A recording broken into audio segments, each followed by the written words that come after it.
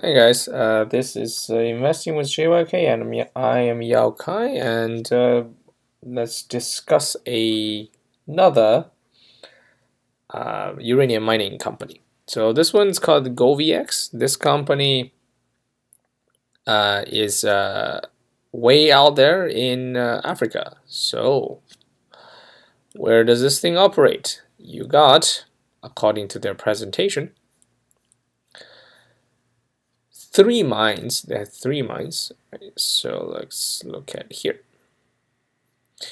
You got one in Niger, one in Mali, one in Zambia. And total measured and indicated. I'm not counting inferred because those you have to do. You still have to delineate and all that stuff. So that's gonna be more cost. But in total, you're looking at something like 140 million pounds of uranium, uranium oxide. So that's okay. So that's puts it. If you compare that to, let's say, just chemicals, so that's like double energy fuels, and then it's about half of MacArthur River, a single mine. So these are not, I wouldn't call these world class, but they're not. They're also not that bad, and the grades are not great either. So you got 0.1 ish. So if you remember, in energy fuels, these conventional mines, about 0.5. MacArthur River is 10. Cigar Lake is 20. So there we are. Now, yeah, so you can see this actually places it slightly higher than energy fuels, slightly like double. Okay. So the other thing is that this company is oh yeah. So about these three mines, this I'm going to try to pronounce it. Madawela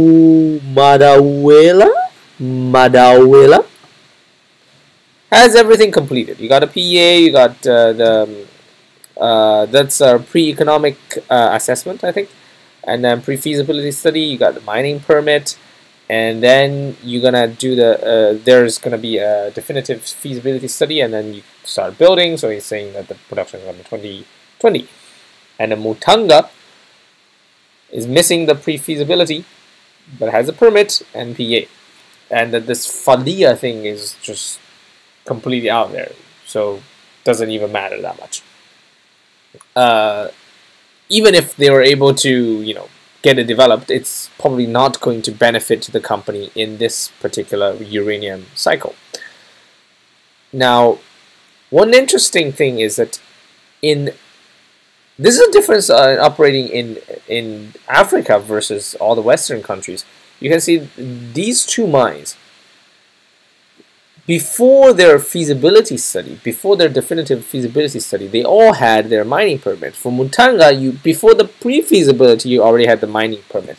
So that kind of tells you how easy it is to obtain a mining permit in Africa. So when you look at mines in places like Australia, USA, or Canada, having a permit is a big thing. Fully permitted mines are very valuable because these take like 7 years. And in this case, I think they just give out these permits. It feels like they just give out these permits like candies. Right? So don't put too much emphasis on the fact that these two mines has permit, because if any other mining companies want, they probably can get themselves a mining permit in somewhere in Africa as well. Now, okay, so what are these? So that's their asset, right? So these are their asset, and they sell for really cheap. I think it was something ridiculous. It was something like $0.50 per, yeah, here we go, half a Canadian dollar per pound in the ground. This is crazy cheap if you compare against anything else. Now, I think in one way, obviously it's cheap, but then in some other way, it's actually not, because you are operating in some very non-friendly jurisdictions. And if you look at ease of doing business in Mali, yeah, they've been getting better, but 143 out of what, 100 and I don't know, 100, maybe 190, yeah, 190 economy. It's not a nice place to be. You're probably gonna face strike. You're gonna face corruption, change of government, maybe. I don't know if how stable the political situation is there, and lack of infrastructure, right? So all these have to be taken into account.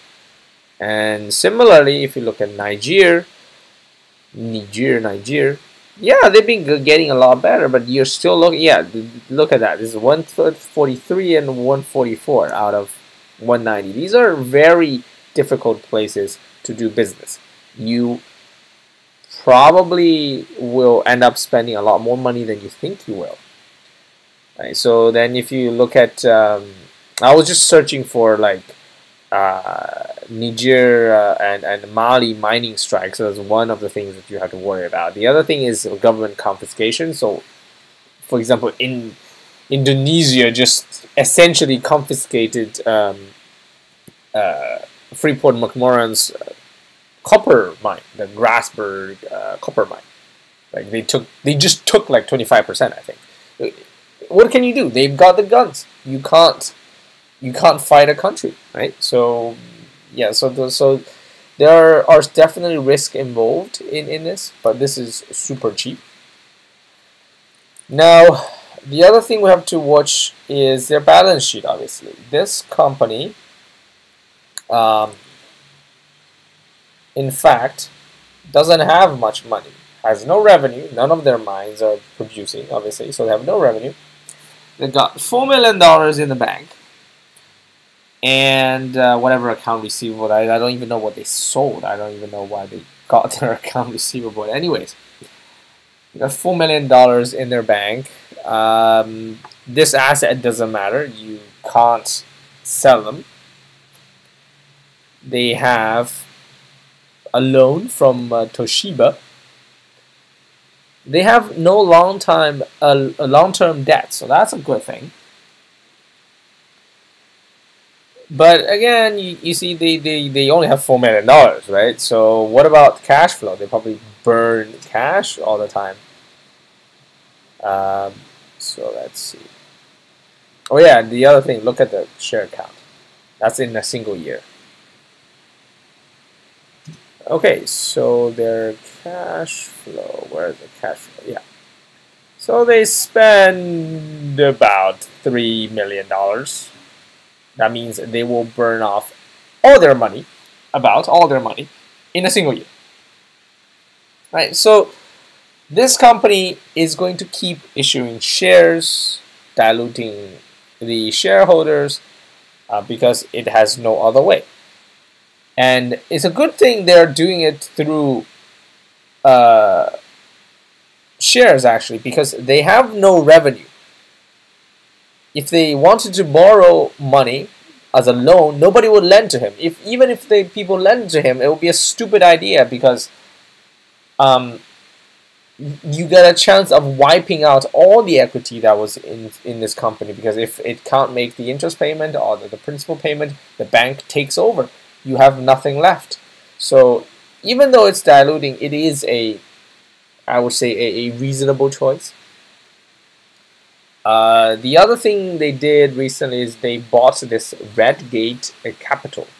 So the Redgate Capital, it was actually 2 of the 3 mines. They controlled 2 of the 3 mines. So if we go up, you can see that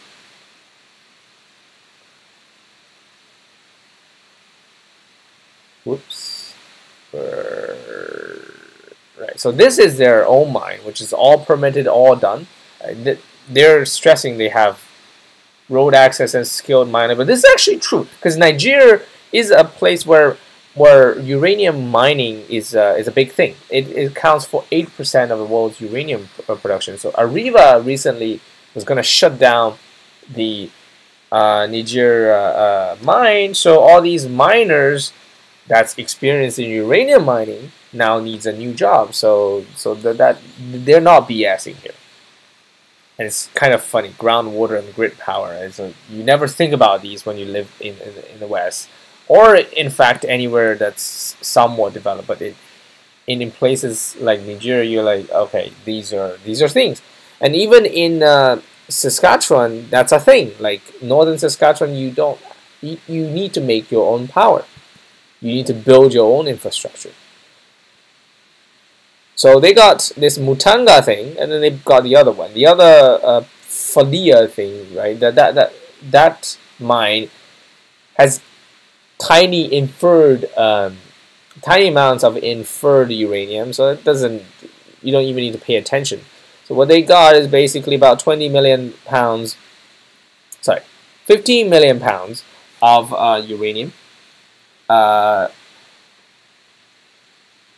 And some inferred.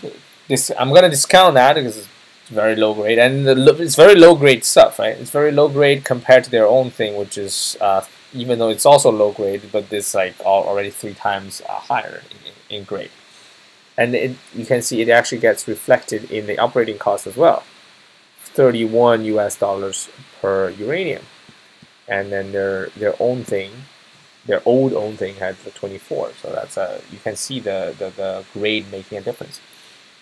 In any case, they bought these guys, this Mutanga thing, for I think it was for 5. Let's see, I think it was for something like $5 million or $4 million, I think. Oh. Yeah, here. Right, share issued. You got $4 million here, and then you got another 300,000. Something 4.4. But these are warrants. Warrants basically will further dilute in the future if the price. These are like long dated options. Essentially, you give these long-dated options to whoever the seller is, in this case Denison Mines, and when the price of Goviex goes to I think 15 cents, the Denison Mines can then basically they can buy Goviex shares at 15 cents for a certain amount of years. Currently it's at 20, I think, so I think that's already there. Yeah. So they spent about $4 million, and then $4.4 million.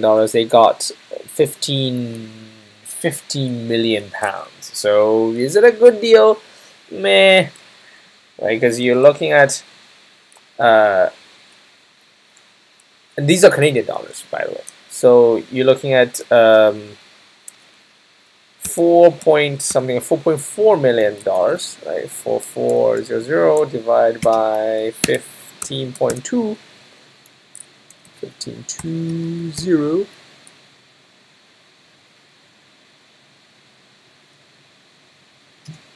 Another 0. So they got it about 29 cents per pound. They're currently selling themselves, as they pointed out, at sorry. Yeah, the problem is, yeah, they're looking at 43 Canadian cents, right? So this is, let's just minus 0.43 multiplied Canadian is like 7.9, I think. So yeah, they're slightly getting it at a slight discount to their own price. So I would say, yeah, maybe it's reasonable, but you know, again, it's you're getting a lower grade though. So it's not a horrible deal. Nowhere as crazy as you buying something at 5 something and selling at 1.25, but it's not a crazy good deal. But I wouldn't fault them for it. They're in a bad position, right? Uranium price is low. They can't make any money if they start producing. As you can see, with the uranium price was below their cash cost. Not to mention their all-in cost for the mine, right? So yeah, their all-in cost is 36. Yeah, break even. So this is funny, right? Break even at NPV 8% is $48. So at $48, you got a 0 NPV at 8%. Oh well. So yeah, this is Goviex. In summary, they got quite a lot of uranium, low grade, conventional. So you got to dig up the ores. They got no cash. They keep diluting. They do okay deals. They are in horrible. Well, no, I don't know if horrible. They are in bad jurisdictions. They're selling really cheaply. So I own a little bit of that as well, but it's a long shot. If uranium goes above 48, suddenly they become very profitable. But because they can suddenly start construction and then just start mining. They got everything lined up. They got the people. They got they have all the studies. And as they said, they can get it to 2020. So at 2020, they can actually get the ores, the uranium to the market. And in terms of can they get the funding to do the mine building, I'm sure they can. If you look at their shareholder structure, they got what? Oh, whoops. There we go. Denison has quite a bit of money, not a lot. This Friedland, I don't remember which Friedland it is, but all these Friedlands has a lot of money. Toshiba almost went bankrupt, so we can't count on those. Ivanhoe Industries is has Robert Friedland. It has a hand in Ivanhoe Industries. Chemical obviously has a lot of money, so you got some big shareholders that will probably chip in to build a mine if it's profitable. Okay. All right. Oh yeah, one last thing.